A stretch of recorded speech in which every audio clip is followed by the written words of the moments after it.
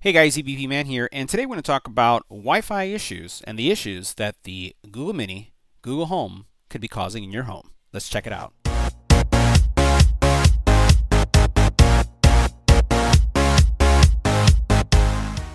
Now, I've really enjoyed having my Google Mini and Google Home throughout my home. Actually, I have 5 Google Minis and 1 Google Home. But what I've noticed, and this is something, it's a defect that's now being documented and should be corrected sometime today, is that my Wi-Fi has become unstable ever since I got the Google speakers throughout the home.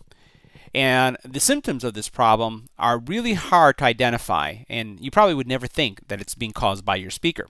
So let's talk about what are the problems that I'm experiencing, which are the same problems that everyone who has a Google Mini may be seeing in their home, yet you never thought that it would have been the speaker. So a couple things I've noticed when using the speakers in the house, and the problem isn't really with the speakers themselves per se, that they stop functioning, but more with the network. So a couple things, I have a couple routers as I do a lot of testing. So I have a Linksys, I have an Asus, I have a TP-Link, and I actually have multiple models. And I found myself changing them out because I noticed that my Wi-Fi stopped responding. So in addition to the Google Minis that I have through the home, I also have multiple desktops, laptops, Fire Sticks, things like that that are all my connected devices. And they at times found that my Wi-Fi 5G and sometimes my 2G channels were not responding. So literally I saw in my Nest thermostat, it said that my 5G channel that it's connected to wasn't present, couldn't be found. And when I would go into the router and look at it, the router said that it was still broadcasting and was fine. I also noticed that problem with my desktops. So some of my desktops would be connected to the 5G band or 2G band, and what would happen is they would not have internet access. Yet I would go to the router, and the router says that I have internet access and connected.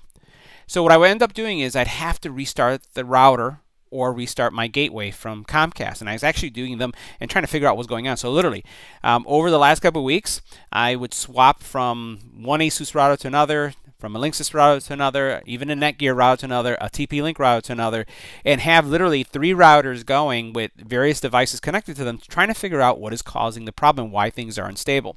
Well, finally, noticed that in one of the Google forums that it is actually the speakers themselves.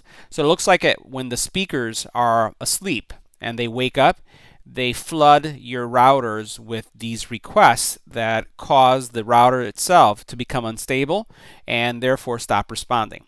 So Google has created a patch that should be coming out either tomorrow or in the next couple days that's going to resolve the problem. Now, for those of you who are still experiencing this problem and have yet to see the patch, here's some advice. I've been restarting both my gateway, which is what I have in my home. I have Comcast, so that's what I'm connected to, and the router. So I use a separate router for my Wi-Fi because I'm looking for better coverage, and the Comcast router doesn't cover that for me. So I used to restart them both. But what I've learned as I've been doing this is that the Comcast router or gateway is not really impacted. It's the one that I have with the Wi-Fi that is. So all you have to do is if you find that your devices can't connect to a 2.4 channel or a 5 channel, then you need to just restart that router. In some cases, the routers have become unresponsive, so all you do is unplug it and replug it.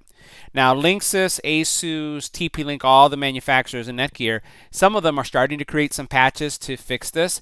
Not all of them have it, so you may want to check and see if you have some firmware available that you can do the update. If not, then you have a couple choices. If the network is really important to you and that instability is just very painful, I would disconnect the speakers until Google solves it. Or just bear through the process and hope that today we get a fix. So I hope that helps you understand the Wi-Fi problem that we're having now and that's being caused by the speakers, the Google speakers, both the Mini, the Home, and potentially even the Max. I don't have a Max in my studio for testing, but they're causing this network instability. And I've already verified it with at least 5 friends and family members that have the speakers, and they have all experienced the same thing. So that concludes this update. Make sure you subscribe to the channel so you can get updated of things like this and other reviews that are coming. And thanks for watching.